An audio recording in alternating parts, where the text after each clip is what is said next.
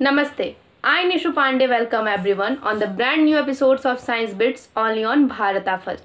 This session is all about science, which is simplified in short, crisp, and a unique manner by the expert. This platform provides you an opportunity to explore your scientific temperaments and abilities.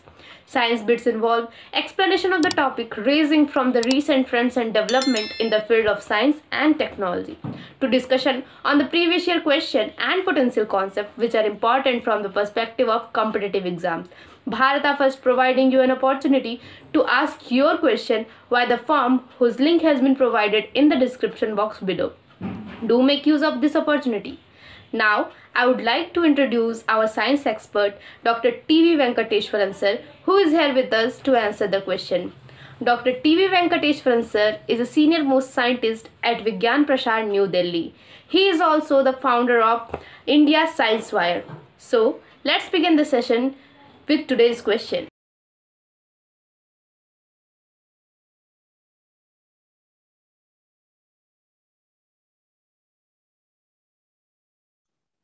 See, once upon a time there was dinosaurs, and today there is no dinosaur, right? Once upon a time there was the ancient species from which the humans evolved. Those ancient species are not there today in the world.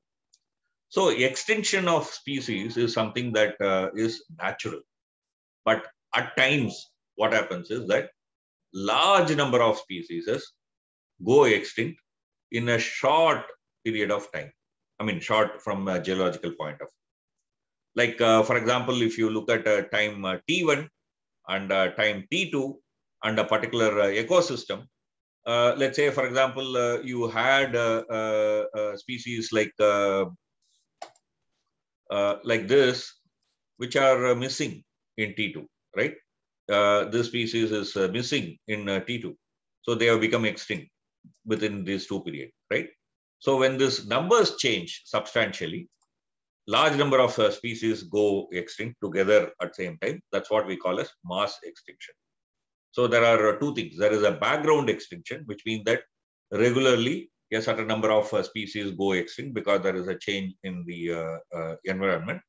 And mass extinction, because there is a sudden change in the environment, a large number of species go extinct in a short period of time. Okay, so these are the meaning.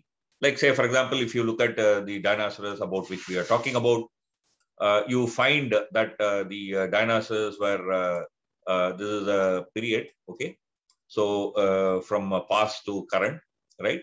So you add dinosaurs in various parts of the world, and slowly number of them became extinct. And then at a particular time, what is called as Cretaceous period, the dinosaurs completely became extinct, which is usually linked to an asteroid falling on Earth and causing a global level calamity, right?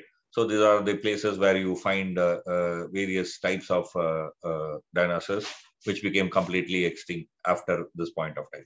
So that's point to a particular kind of mass extinction. So not only dinosaurs, at that point of time, large number of species became extinct. In fact, until that point of time in vegetation, most of the plants and trees were non-flowering type. Okay, the flowering plants became dominant on Earth around this period, right? So there are various reasons that the mass extinction can take place. It can be a meteorite or a asteroid impact.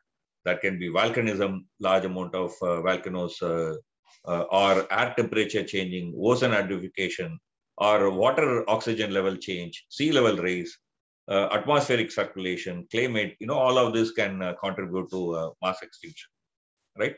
So until now, we have identified from looking at the geological record, 5 mass extinction.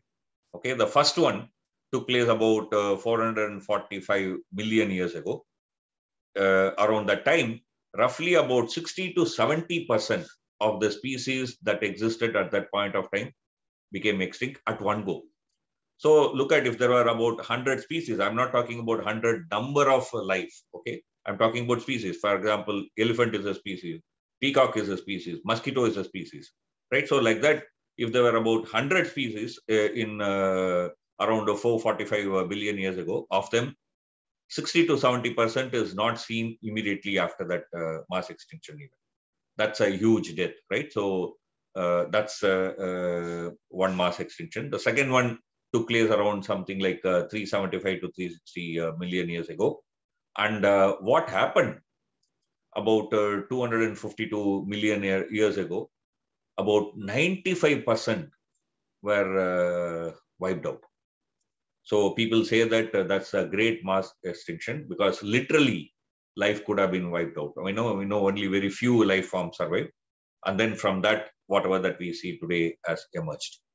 And then you had the fourth mass extinction around 200 million years ago. And then the last one was about 66 million years ago, which was caused by asteroid. That's what made the dinosaurs go extinct. That time around 75% of the species vanished. And today, people are saying that sixth mass extinction is taking place, and that's happening because of humans. We make climate change. We erase ecological spaces where species can live. And because of that, scientists are warning that we are, without knowing, creating the sixth mass extinction. Okay, so if you look at the biological species, I mean, we know that cheetahs were extinct around 1 lakh years ago. Giraffes are becoming extinct. Lions are getting extinct. Orangutans are getting extinct around us. Okay, so there is a biological annihilation because we are encroaching upon forest spaces, right?